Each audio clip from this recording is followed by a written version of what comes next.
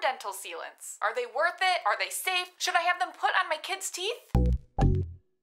Hi everyone, my name is Whitney and I'm a dental hygienist here to talk about dental sealants. First of all, what are they? Sealants are basically thin plastic coatings that your dental hygienist or your dentist applies into the deep grooves and pits on the chewing surfaces of your molars, your back teeth. This sealant barrier helps prevent acids and bacteria from seeping into narrow areas that a toothbrush can't reach, which reduces you or your child's chance of getting cavities, so that's great. It's an elective, preventative treatment, so if you're prone to cavities or have really deep pits and grooves in the chewing surfaces of your molars, you could really benefit from sealants since they reduce your chance of tooth decay. So it is basically just a filling? No, sealants are not fillings. Unlike getting a filling, there's no drilling or numbing with sealants. And another thing with fillings, you get them because your tooth is unhealthy, but with sealants, you get them because the tooth is healthy. And we want to protect them so they continue staying healthy. When you get a sealant placed, you don't feel anything. Like I said, you don't need to be numb, nothing like that. I tell my kiddo patients that I'm literally just painting stuff on their teeth. The only hard part about the procedure is that everything needs to stay dry, which in the mouth can sometimes be a challenge. So we use lots of cotton rolls and gauze to help keep the saliva away from when the sealant's being placed. But other than that, it's a super easy, straightforward procedure that takes